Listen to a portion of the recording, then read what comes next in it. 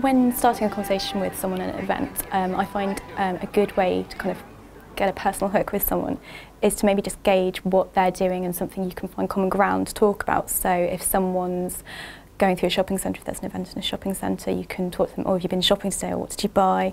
Oh, that's really nice, and get them to talk about something like that. Or if they look like they're quite interested in some of the arts and crafts and events, ask them if they'd like to have a go at making something, and kind of focus on something where you can both start a conversation and hold a conversation kind of equally about something.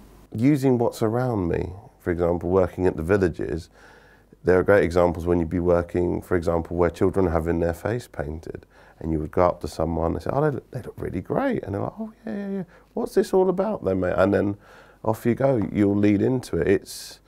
It's using what's around you to your advantage, just to open the door. At the one in Leeds, at the White Rose Centre, we had a lot of freebies in terms of badges and buttons, etc.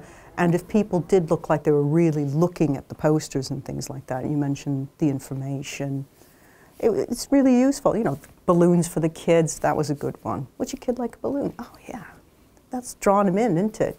Before I say anything, I make sure I'm smiling.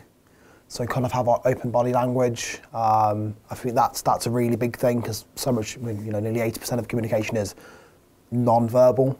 Making conversation with people is a lot easier than people think. The hardest part is the thinking about it beforehand. If you think about it, when you actually start a conversation, it takes less than half a second, but you spend a couple of minutes worrying about it or deciding what to say. So yeah, just say, are you out shopping today? Or, oh, I love that little outfit your child has on. And just be natural and be yourself.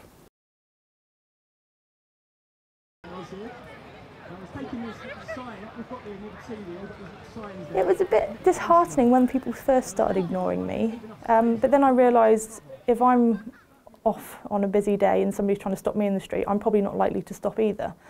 So you kind of got to get into their mindset and realise actually then it's not anything towards you, it's just that they've got a busy day or they're a bit shy, you know, so you have to just not take it to heart and just carry on with the next person.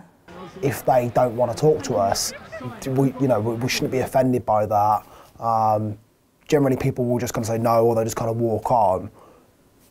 If you were to get bothered about that, then you'll miss the next person, and they probably might be someone that's really interested. Events tend to go through sort of really busy times, and times when there's either not many people around or people are already in conversations, or it's a very quiet time.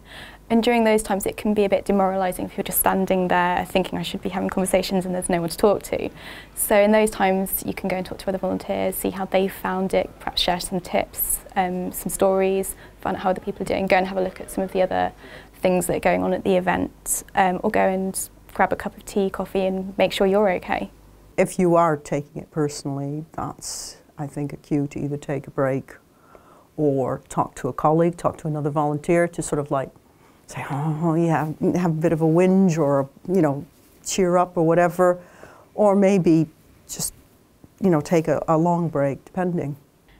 Think about how you could start a conversation at the event you were volunteering at and what part of the event you might like to work in. Think about how you would feel if no one wanted to speak to you and how you would cope.